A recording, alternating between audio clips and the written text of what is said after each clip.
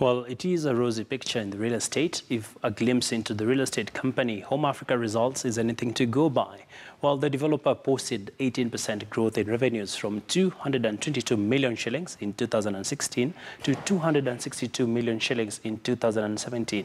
As an indicator of growing revenues, improved sales accounted for 8.4%, something the company also attributed to a restructuring initiative.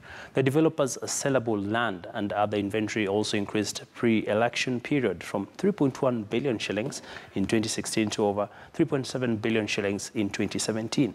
Gross sales also improved to 921 million shillings from 849 million shillings in 2016.